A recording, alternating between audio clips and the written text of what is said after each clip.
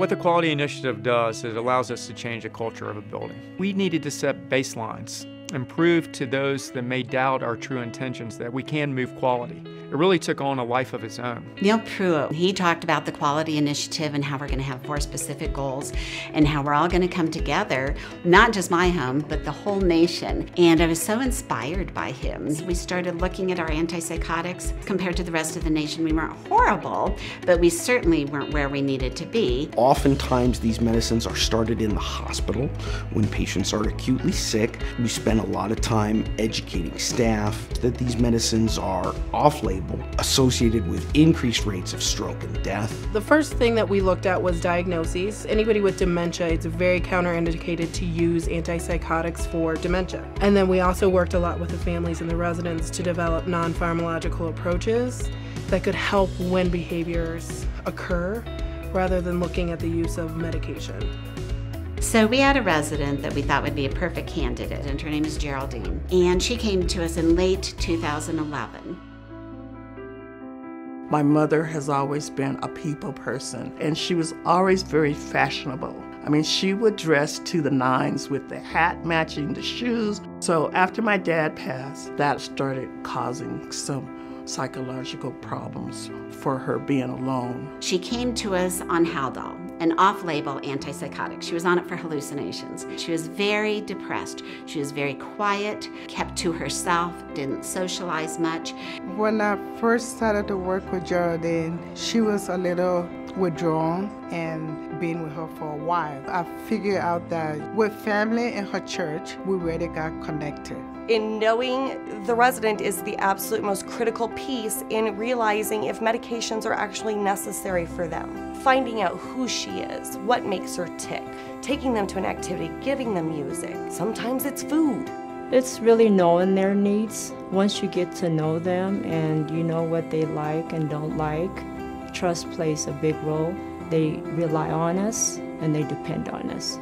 We've been able to identify Geraldine's strengths and needs. She needs to connect with others.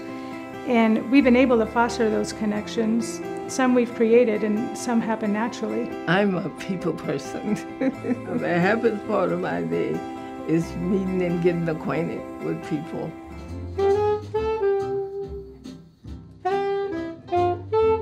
Music makes you feel very much alive and happy.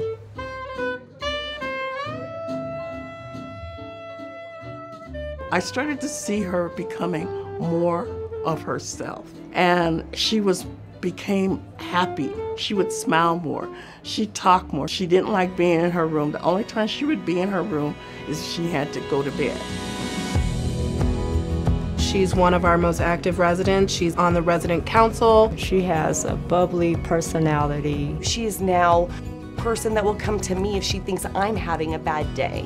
And she does it for everyone. Because she was doing so well, we took her off of her other antidepressant too, with no negative consequences. To my amazement, other residents, families, they start calling her, "Hi, Jerry." I'm like, "How do you know them?" And she said, "Well, I just talk to everybody and I say bye to everybody. I'm just being me." I've come a long ways from that. I'm like a different person since I've been here. We know we've got a population that was using a number of unnecessary medicines, and we know that they're unnecessary because we've successfully reduced them. Seeing a population get better as a whole is very rewarding. Looking at our antipsychotics, we were at 19.6 when we started the Quality Initiative. Today we're at 1.7%.